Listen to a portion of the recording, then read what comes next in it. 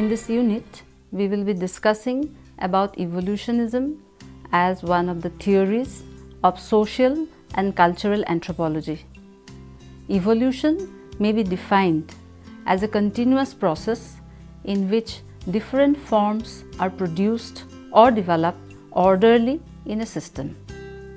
Cultural evolution may be defined as a continuous process by which different successive forms in socio-cultural institutions or culture of mankind as a whole are developed and accumulated to constitute the growth of culture over different periods of time.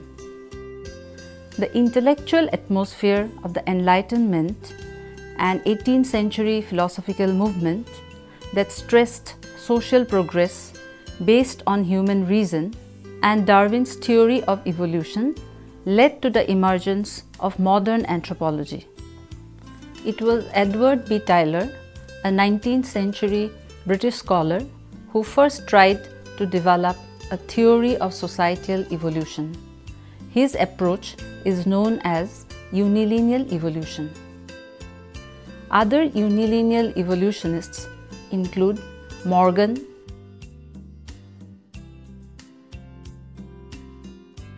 Merritt, Henry Summer Maine, Bachofen, and others. The basic assumptions of 19th century evolutionists, such as unilineal sequences, parallel inventions, and psychic unity of mankind, deal with unilineal cultural evolution. In this evolutionary scheme, it is postulated that culture or cultures of world pass through different successive developmental stages in continuity. Now let us take a look at the typology of cultural evolution. American anthropologist Julian Stewart, who revived evolutionary theory of culture growth in 20th century, attempted to provide a typology of cultural evolution in which the data related to cultural evolution can be placed. They are unilinear evolution, universal evolution, multilineal evolution. In this unit, we are going to discuss about unilinear evolution.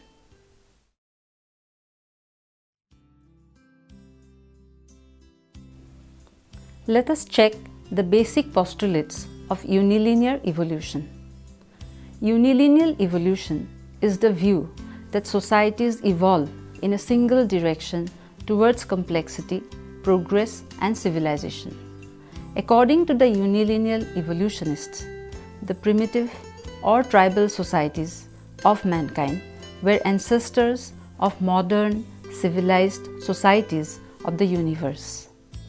The former represented the earlier stage of humanity through which the civilized mankind as a whole had evolved out.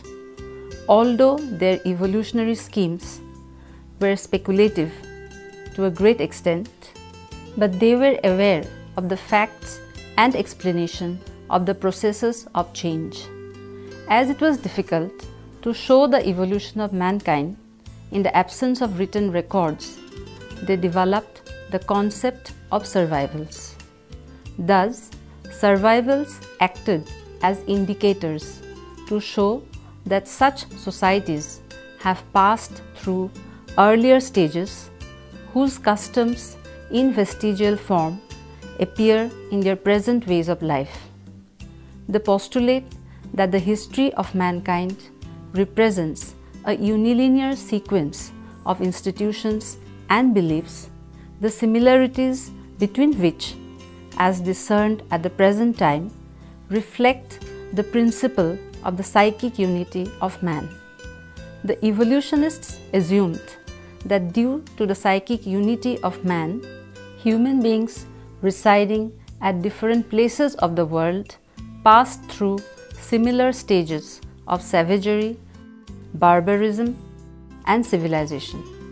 The invention of agriculture, use of zero, and invention of paper are some examples of cultural parallels which prove the psychic unity of man. The evolutionists use the comparative method. In this method, the evolutionary sequence of human institutions and beliefs is to be established by comparing their manifestations among existing people who are assumed to be the living exponents of earlier stages of culture through which the more advanced societies are held to have passed.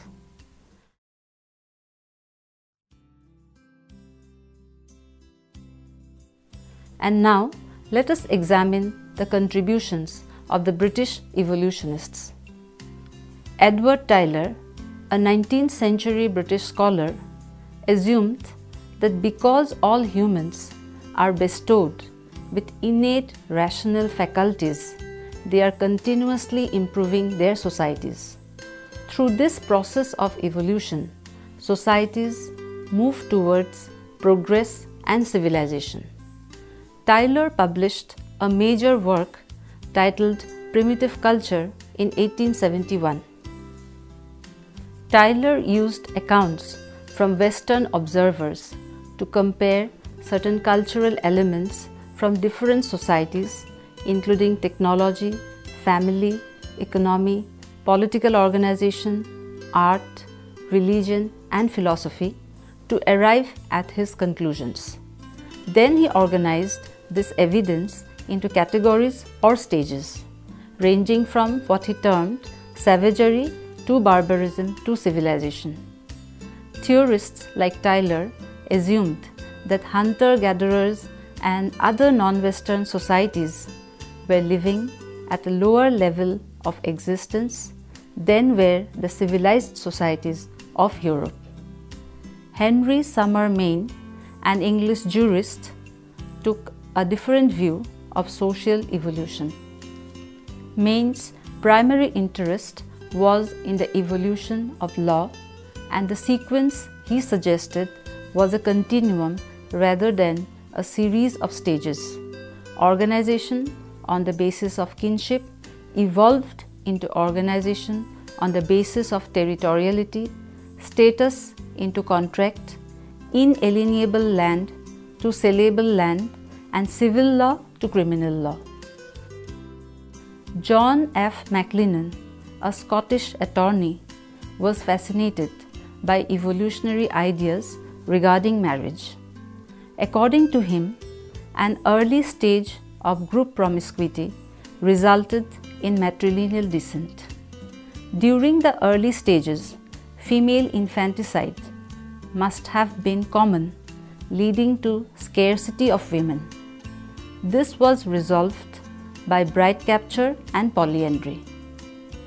The practice of a woman living with a group of brothers, that is fraternal polyandry, then resulted in patrilineal descent reckoning. Sir James Frazer never did any fieldwork and is often exemplified as the typical armchair anthropologist. He proposed a three-stage evolutionary sequence from magic to religion to science. Among the American evolutionists, mention may be made of Morgan.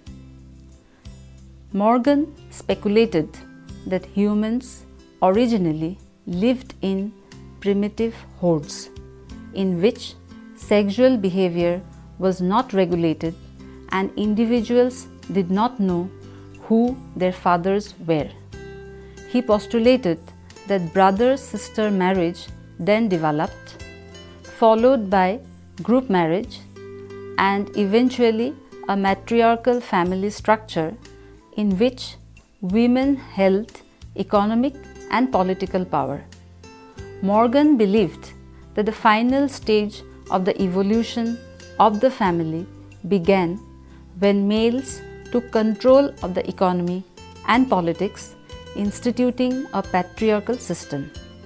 Morgan, like Tylor, surveyed technological, economic, political, and religious conditions throughout the world in addition to exploring the evolution of the family. His book, Ancient Society, presented his overall scheme of the evolution of society. Among the German evolutionists, Johann Jakob Beethoven developed the theory that matrilineal societies must have existed universally during a primeval period of sexual promiscuity. He assumed that under free sexual activity, no one could be certain of his father's identity. As a consequence, he reasoned that there must have been an early period of mother right or matriarchy, which was replaced in a later period when men became eager to pass on their property to their children. That eagerness prompted men to overthrow mother right and institute patriarchy instead, with strict monogamous marriage. Adolf Bastian, a German trained in law, medicine and science, was impressed by similar customs among widely separated places and attempted to account for them. By psychic unity of mankind, he implied that all humans had the same psychic or mental processes that produced similar responses to similar stimuli, but which appeared as local variants in response to differing local conditions.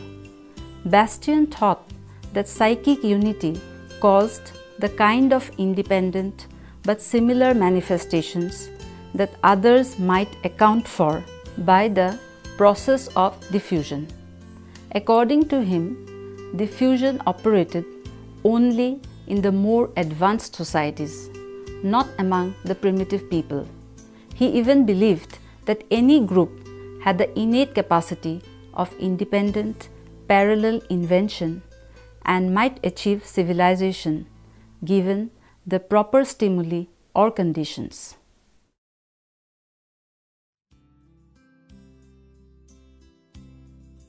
Now, let us go through the positive contributions of the evolutionists. The early anthropologists, in their study of culture, achieved the following. They developed the concept of culture and advanced the principle that culture and race must not be confused in studying the ways of life of human societies.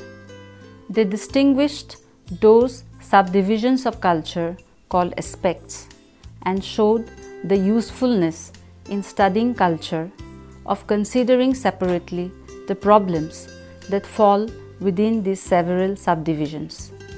They established the principle of continuity and the orderly development of culture, a principle that must underlie any realistic approach to the analysis of cultural dynamics. By analyzing and comparing the cultures of the universe, they have provided rich materials to cultural anthropology for further study and explorations. It cannot be denied that unilineal evolutionists tried their best to explore, analyze, and understand cultural processes on the basis of their postulates and theories of evolution of cultures.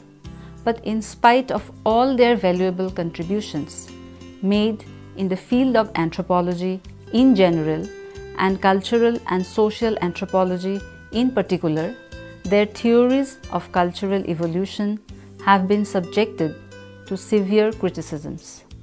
Major criticisms leveled against them are as follows.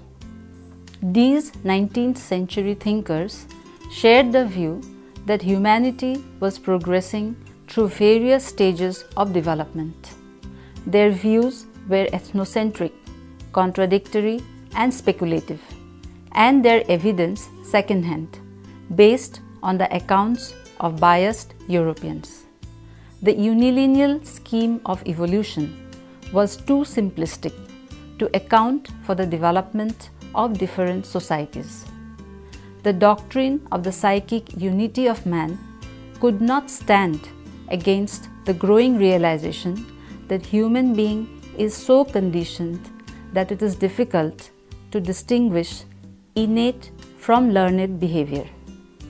Though universals exist in human culture, yet the manifestations of these universals in culture are so varied that the resemblances between the ways in which culture may be divided for purposes of study provides just a framework on which the behavior of people can be organized.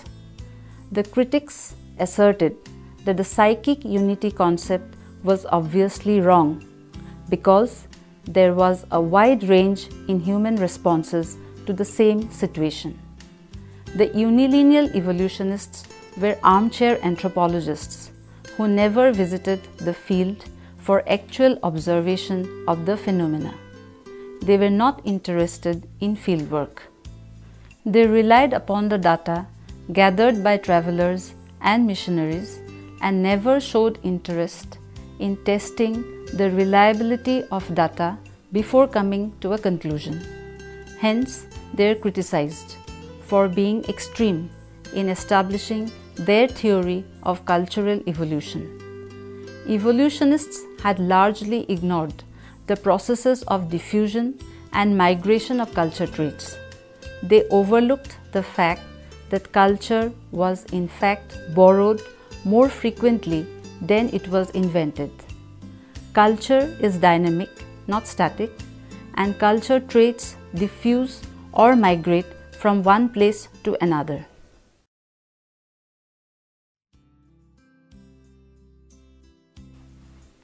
The unilineal evolutionists in general relied on 19th century racist views of human development and misunderstandings of biological evolution to explain societal differences. Tyler and Morgan, for example, believed that people in various societies have different levels of intelligence. They believed that the people in so-called savage societies have less intelligence than those in civilized societies. This view of different levels of intelligence among different groups is no longer accepted by the scientific community or modern anthropologists.